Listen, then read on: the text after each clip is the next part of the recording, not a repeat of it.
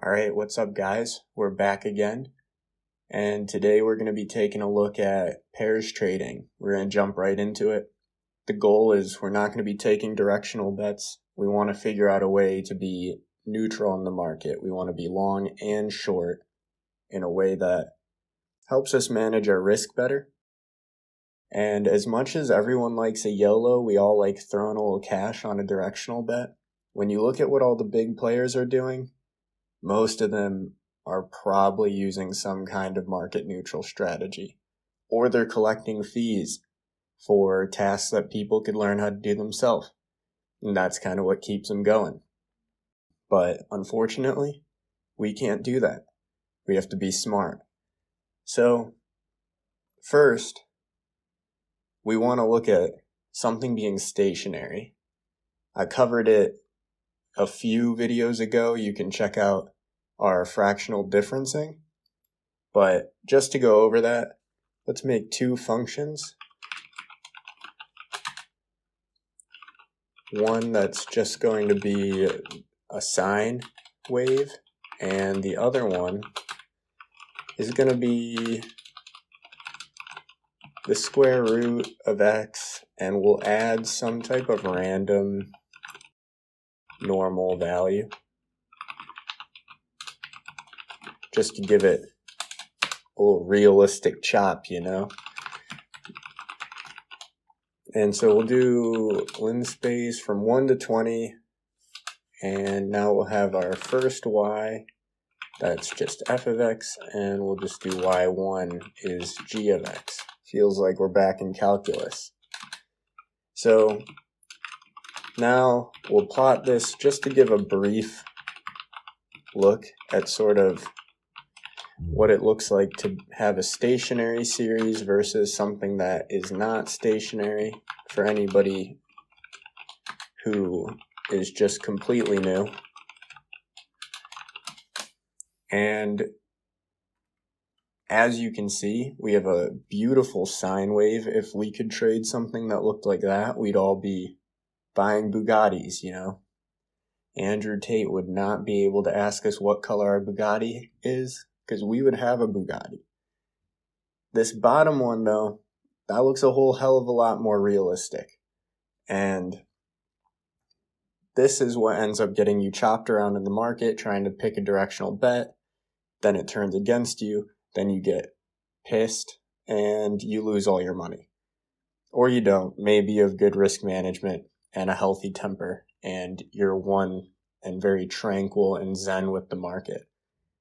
But a lot of people aren't. So, you know, the bottom one's more realistic. It tends to be way more difficult. And why would we want to trade that if we can find something that's stationary? Also, having stationary data is important.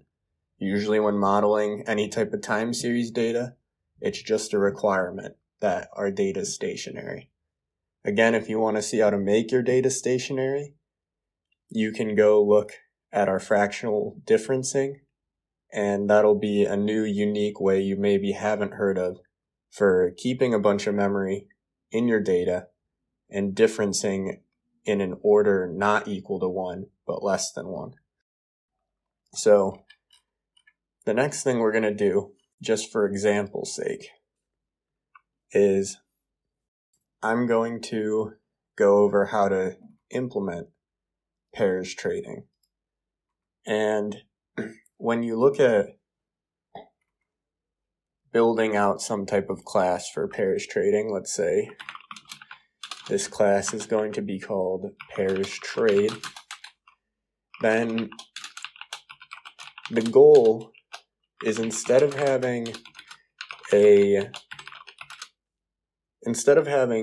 just one asset be stationary without having to difference it, which is very rare. Sometimes you'll find it in commodities, rates, or a forex pair.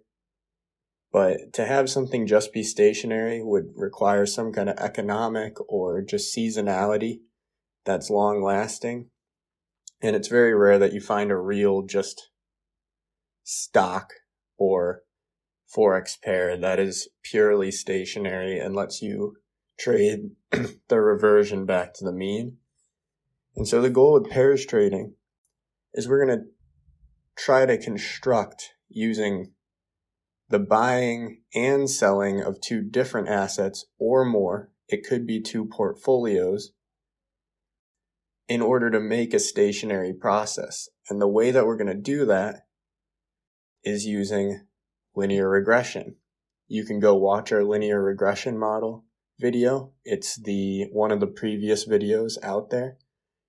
But I'll walk you through while I build this class.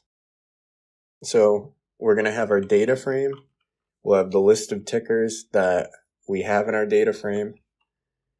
Then we need to define for our AD Fuller test some percent that we deem as showing that the process is stationary.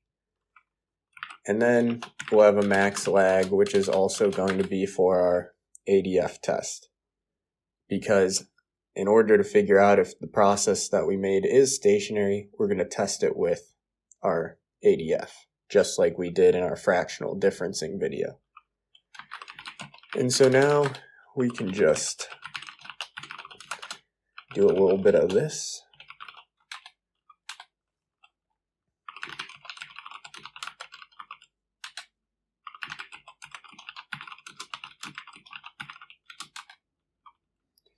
And with this all in mind, we now need to make the functionality. So we're going to go straight into a method.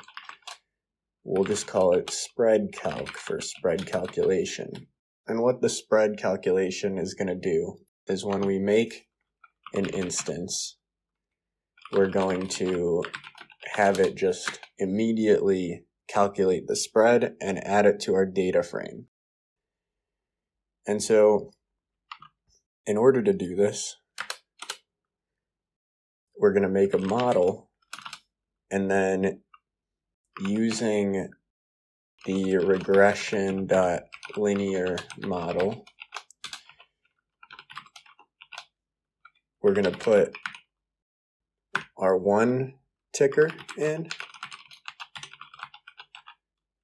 and then we'll put in the second one.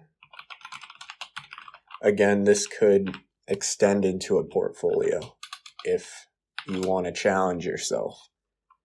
But for simplicity, I'm just going to work with two assets. This is going to get the linear regression between it. It's going to try to model the second ticker price data so that this y equals mx plus b comes out. And why this is important is that after we fit our model, we're going to get what's going to become our hedge ratio from our parameters, where this is going to be the beta coefficient that helps make them equivalent, which means that we can calculate our spread then by taking the first asset minus the price of the second asset times the coefficient or the weight, which would be the hedge ratio. Now, some of the problems that are going to come from this is the fact that you're not always going to be able to buy or short fractional shares. And so this is something you need to take into consideration when actually trying to apply this into a strategy, is you're sometimes going to get an unrealistic, like half of a share. You also need to take into account margin, fees, costs, all that fun stuff. But for now, it's just fun education, right? The next thing we're going to do is add our spread to the data frame, which is going to be equal to what I just defined. And then we'll subtract our model params 0. This is our hedge ratio. And then that's going to get multiplied by the other ticker. And then we'll return our hedge ratio. And as you can see, we've just gotten the spread by seeing if there is a linear relationship between these two assets. And what we're going to end up being able to do with this is check using the check stationary. We'll make another method, and we're going to use the ADF test to see if our spread is actually indeed stationary. If it's not, then we just throw it out because that's not what we're looking for. But if it is, it gives us the option to buy the lower one and sell the higher one, and when they converge, we're able to make the difference. And so for the check stationary, all we're going to do is, again, as we've seen before in our videos, use the ADF, and our max lag is going to be equal to that max lag. We're going to have it default to 1. Then our test stat is equal to our ADF 0, and our T stat ADF 4 for a threshold. And then if the test stat is less than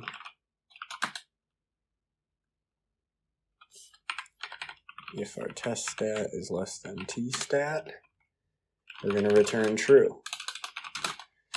Else, we're going to return false. Whoops, need to capitalize that. So we're basically going to see if we're below the threshold that we've defined, which is saying that we can reject the null that there is. We're rejecting the null, and we're saying that there is no unit root. And that's going to let us see if it's stationary or not. Now, I'm going to add some functionality in order to plot this spread, but I won't do that here, so I'll be right back. Alright, so we're back. I made the plot spread. Basically all it's doing is it's letting you plot the spread, and if you'd like, it'll plot the prices as well. So I just made that. I also made a quick fix to the threshold that I put %5. Make sure it's 5% because otherwise it will not work when accessing the dictionary for the ADF test. And other than that, we're ready to go, ready to test it out.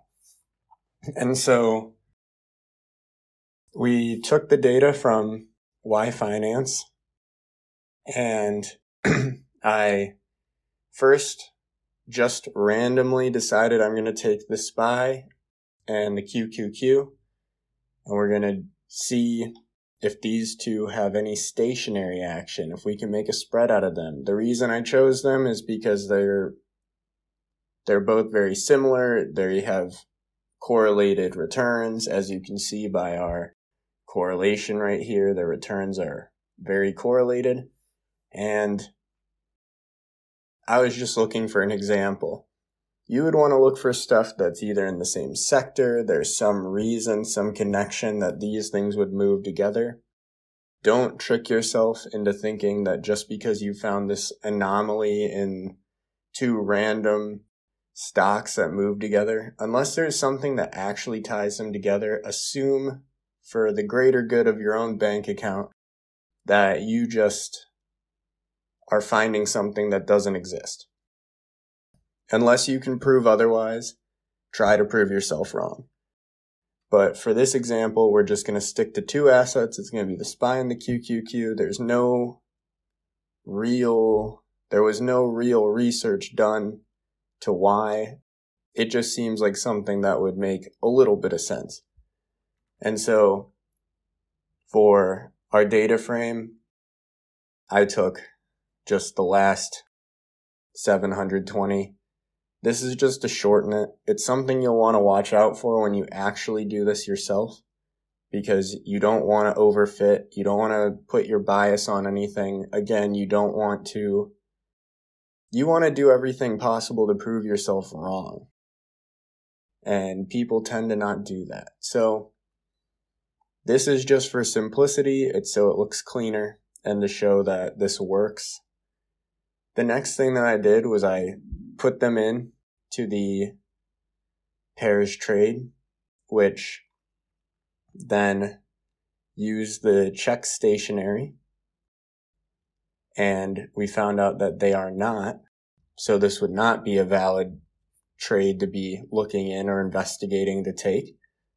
And then I used our plot spread. I said plot price. And so here's our spread. And here are the prices.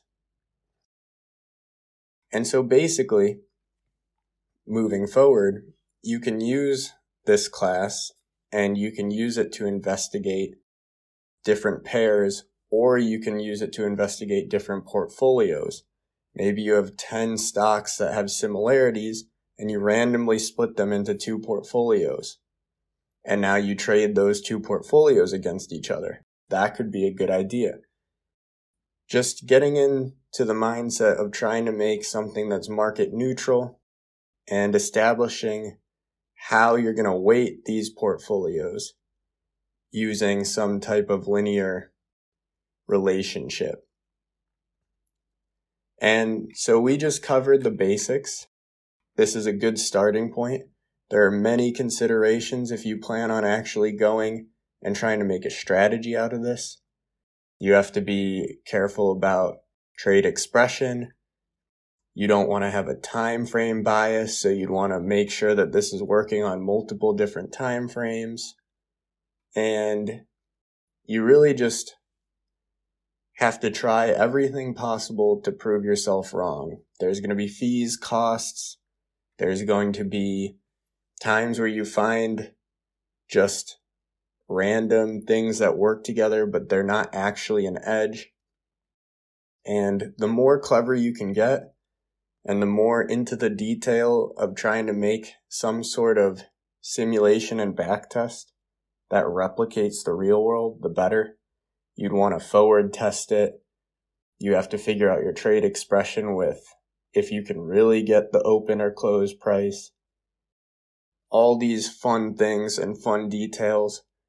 If you want to learn more and go into more detail, then I recommend you head over to the Medium, where we usually write in more detail about whatever topic we're presenting here quickly. So if you'd like to learn more and you want to know more things to look out for, head over to our Medium. Otherwise, I'll see you in the next video. Keep trading, make some money, hopefully. Not financial advice. We're not doing any of that. There's no financial advice, just education and fun. We're all here for fun.